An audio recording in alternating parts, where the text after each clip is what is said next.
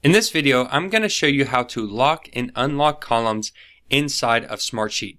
Now, as you begin inputting data and you start sharing your sheet with other people, you might find that there's some information that you want to lock down so that other people don't have the ability to change or edit or delete any of the information. This works really good if you're working with formulas because typically you don't want to mess the formula up. And so it's important to lock the columns down so that no one can go in and adjust the formula or edit it into a place that makes it so it doesn't work anymore. So to lock and unlock columns, you just hover over one of the columns and you're going to see the three-dot menu, and you're going to select this, and then you just go down to lock column and you select that.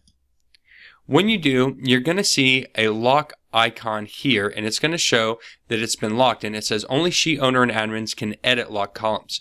Now, because I am an admin or administrator of the sheet, I can go in and make changes to the sheet, so I can still come in here and type this in.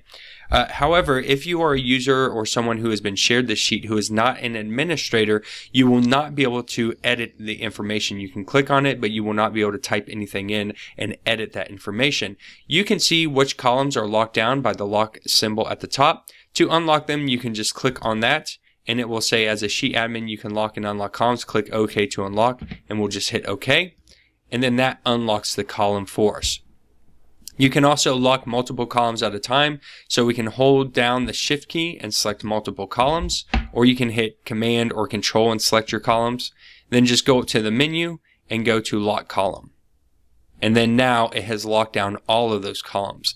If we want to unlock all of them, instead of having to manually click each one of these, you can highlight them all, go to the column menu, and then just select Unlock Column.